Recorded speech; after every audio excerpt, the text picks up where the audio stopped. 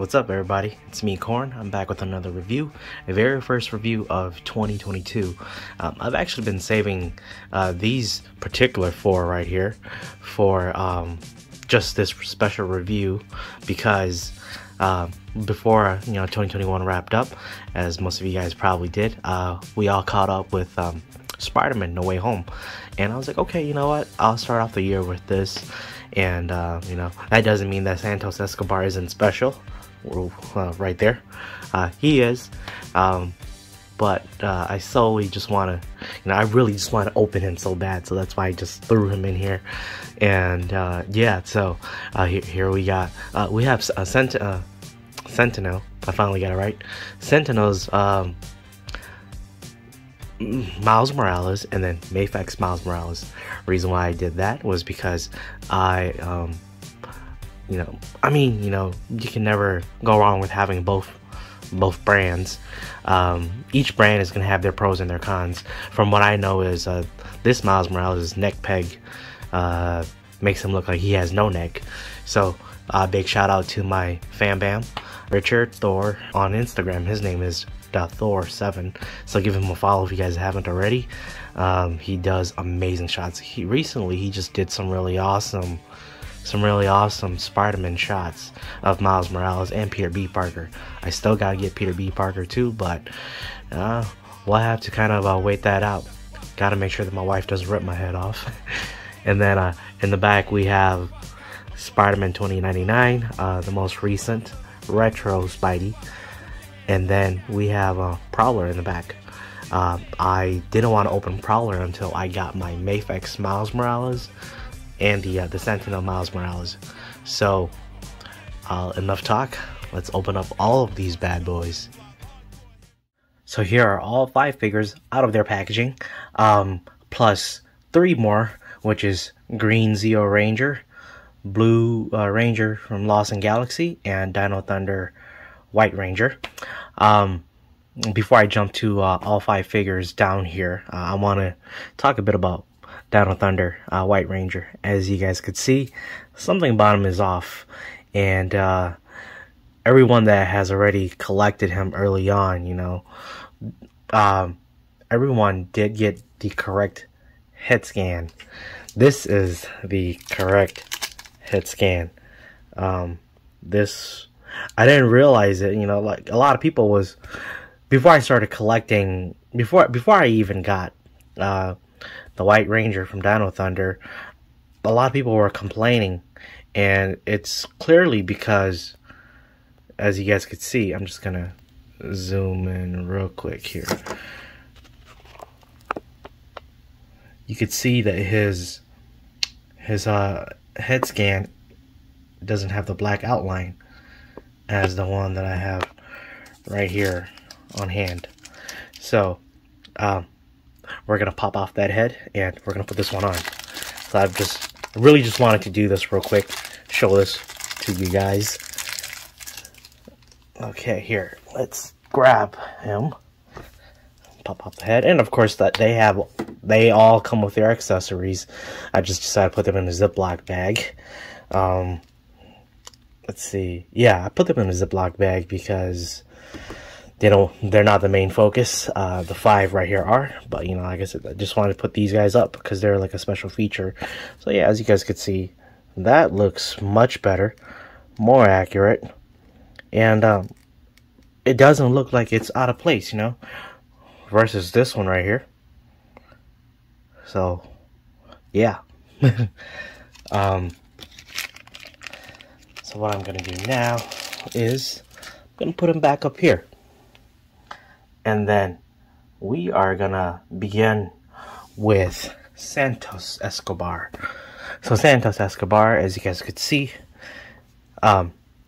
with his packaging, right? He comes with a luchador head sculpt and flat hands, or bitch slap hands, as I would like to call them. So yeah, he doesn't come with too much, but what I do like about him is that he's WWE Elite. Their Elite line is Mattel's WWE Elite line is finally having more double jointed elbows. I think the only ones that I don't see with double jointed elbows are the top picks, the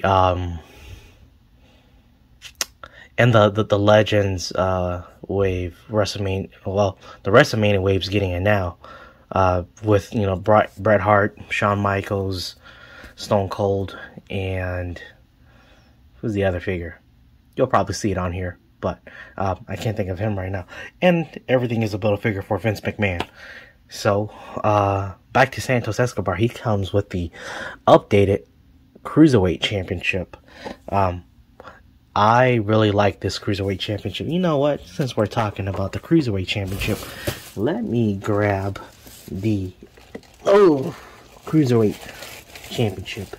The motto that returned, well, the Cruiserweight Championship when it returned in 2016 here. Okay. Oh.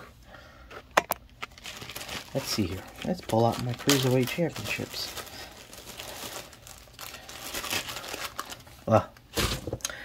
Oh, here it is. So this was this wasn't exactly the very first Cruiserweight Championship that, you know, they had back when it returned in 2016, but well, I mean, it's technically the same. It's just that the underline under the WWE logo wasn't orange. It was just purple too. But once they became intact with 205 Live, it became orange. And if you guys didn't know already, WWE has officially retired the Cruiserweight Championship once again.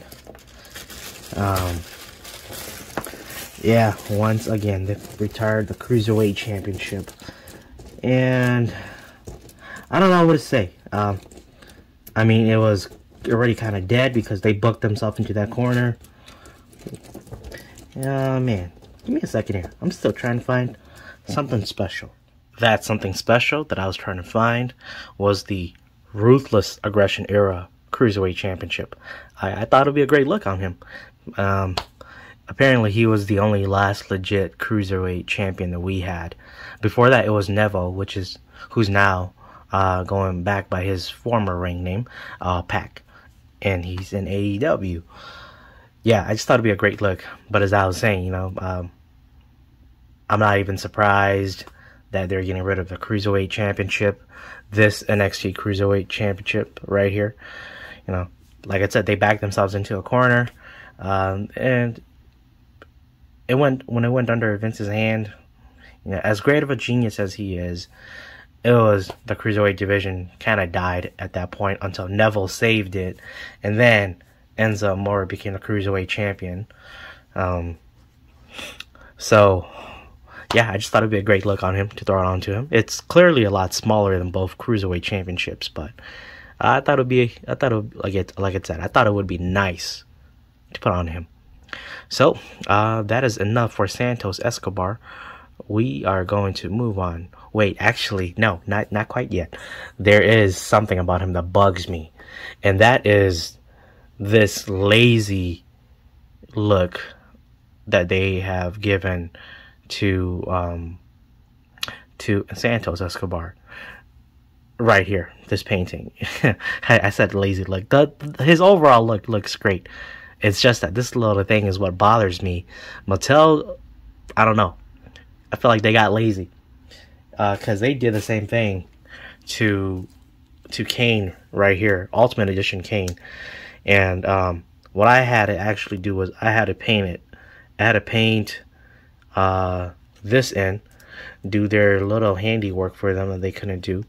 So, I don't know if you guys could see, but there's some skin tone that's still visible. After I got done painting it, it didn't look like this, but it turned out like this after moving the elbows, messing around with the articulation. So what I'm going to have to do is I'm going to have to repaint this again, and there's something that I have to get, which I'm showing you guys right here. Apparently this this texture helps the paint stay on so that it doesn't wear off after you've painted the figure. So I'm gonna get that, and which I already ordered. So it's not very much. Just only $3.99 on Amazon. But yeah, that's just a big pet peeve for me.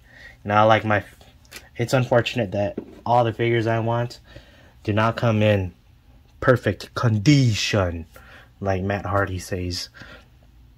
So it is what it is.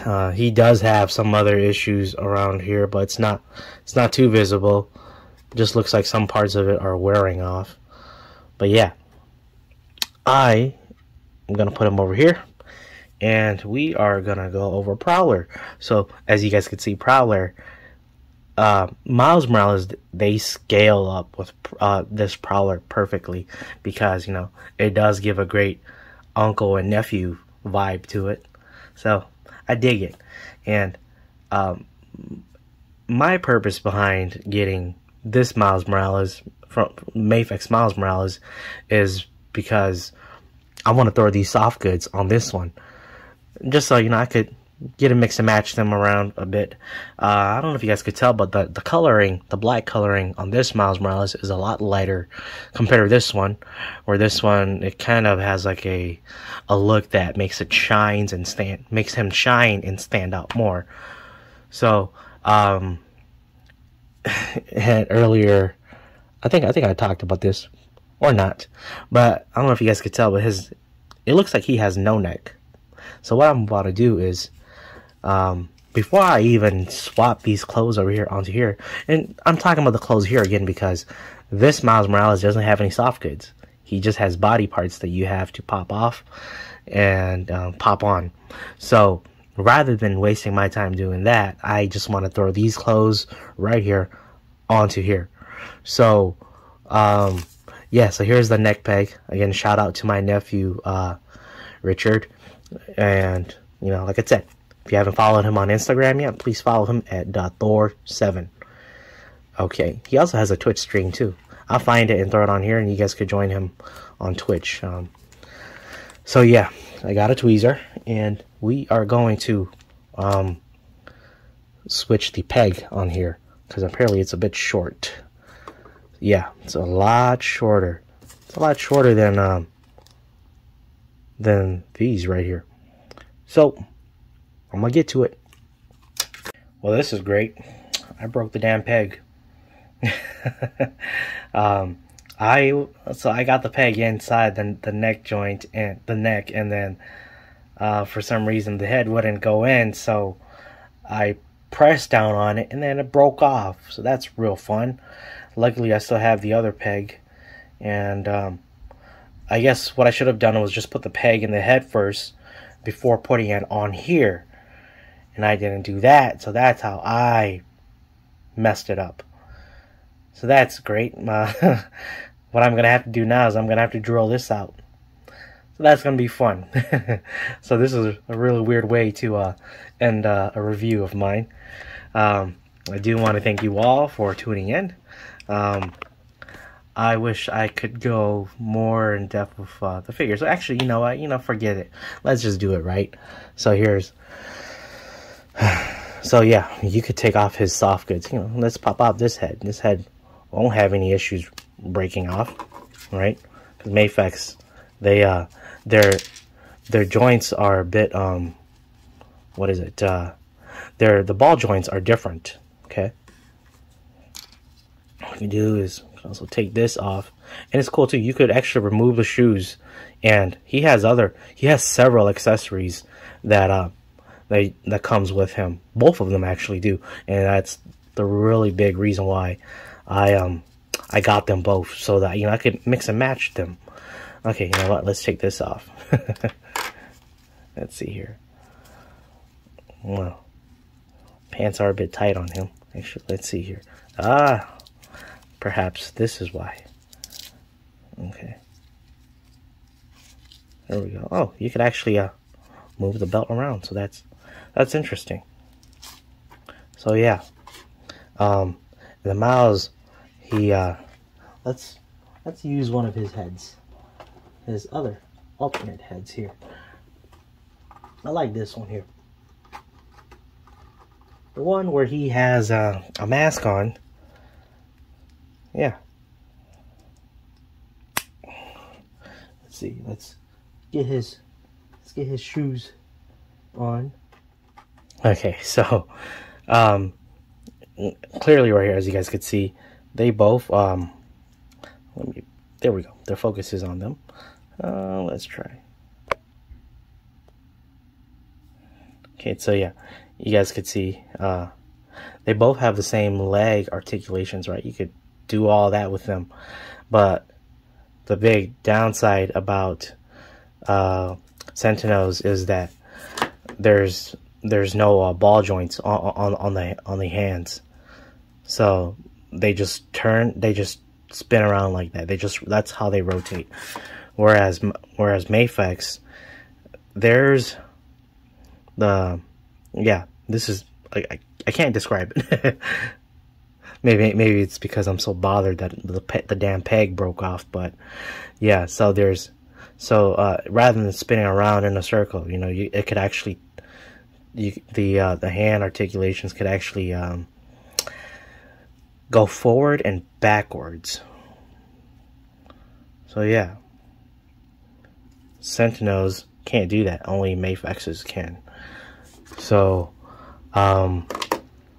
there's no, what is it? Elbow joints are the same.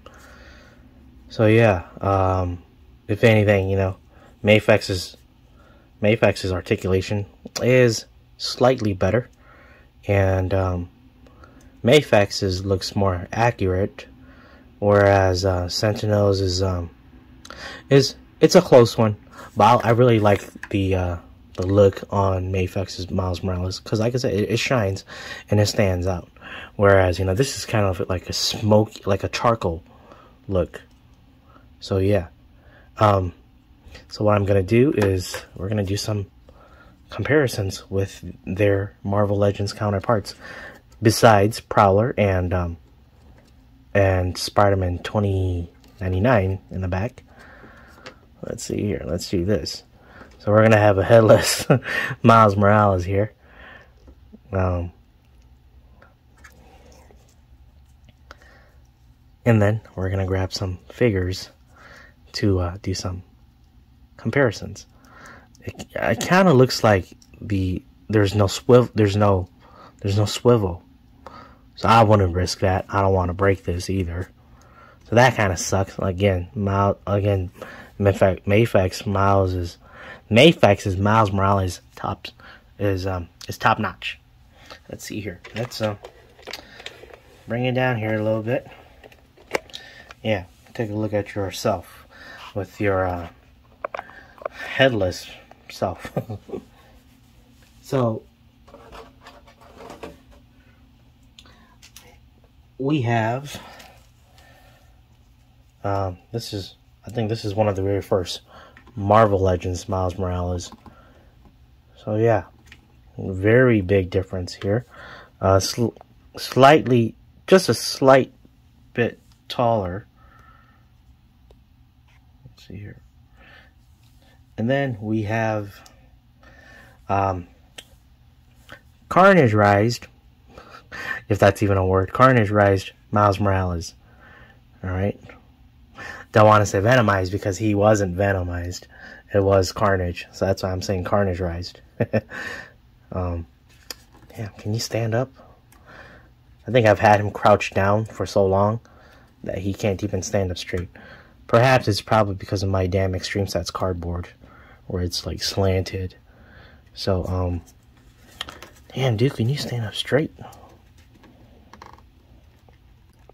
Oh, come on. Okay. Right here. Right there. Stand up. Stay up. Okay.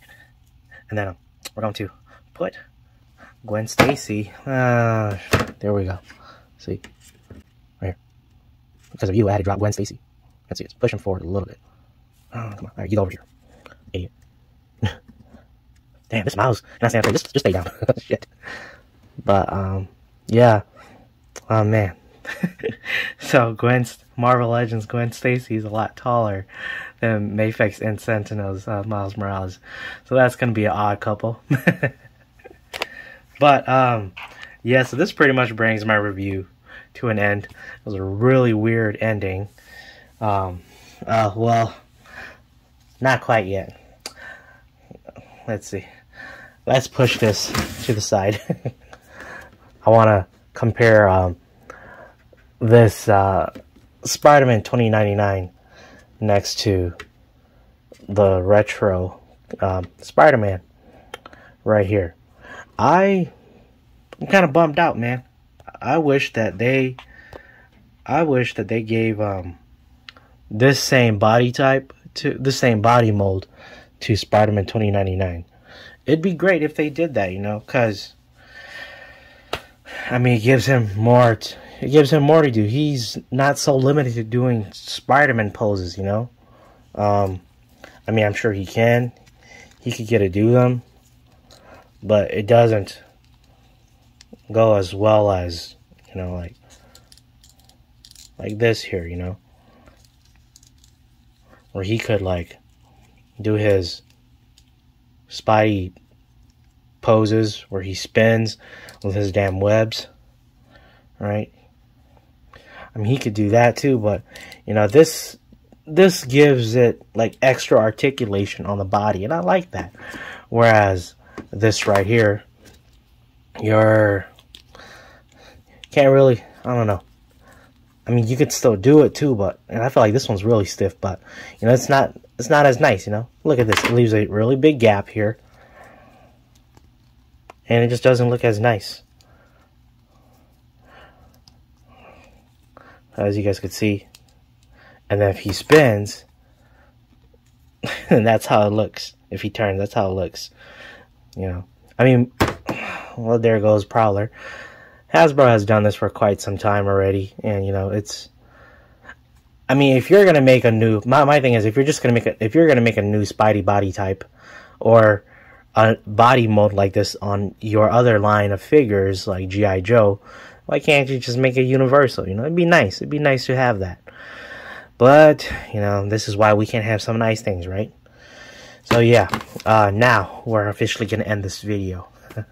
Again, really weird way ending this. It started off really well, and then it just kind of went down like the rest of these figures here. As you all could see. Only ones left standing is the Rangers and Santos Escobar. Thank you very much, everybody, for tuning in. Really appreciate this. Really appreciate you all. I appreciate everything that I have here, actually. But I also appreciate you all for tuning in. You know, watching a review like this. And if you guys haven't already, subscribe to me. Follow me on Instagram if you guys haven't already. Follow me at realcorntb, okay? realcorntb, because Corn Choreography has been hacked. I don't know if the page is still up, and if it still is, just do me a favor, go and report it that it's not me, and it's apparently now a fake page. So everything that I have there, I will slowly be uploading all of it on my new Instagram toy page. Other than that, thank you all so much. Thank you all again. Take care. Peace.